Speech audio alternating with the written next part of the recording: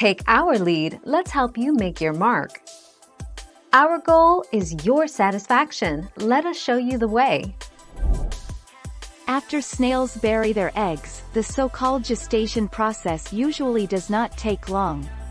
Some snails begin hatching in as little as 24 hours, some don't hatch for up to 4 weeks. In the wild, the average gestation period lasts between 2 and 4 weeks.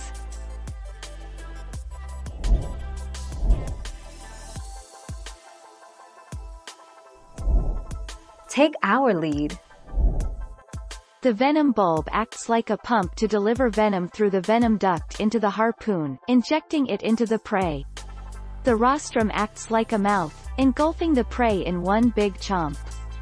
Some hours later, the snail burps out any indigestible fish parts such as scales and fish bones, along with one used harpoon. 31 July 2018.